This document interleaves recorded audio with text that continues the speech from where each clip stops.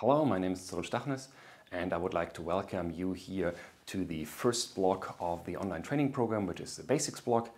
So in this block you will learn a few techniques that you need in order to take the robotics course or the photogrammetric computer vision course.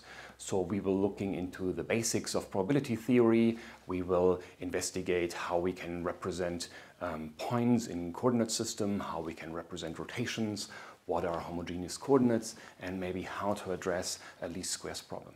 So these are some basic techniques that you need to understand in order to follow the subsequent courses. Would also assume that you have a basic knowledge in linear algebra, so have attended a linear algebra course, or at least be familiar with matrices and vectors, multiplications of them, inverting them, solving linear systems, singular value decomposition, computing a Jacobian.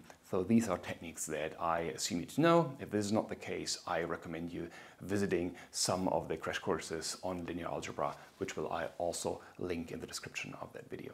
So I hope that is a good starting point of some basics that allow you then to take courses in photogrammetry and robotics. Thank you very much for your attention and have a good time.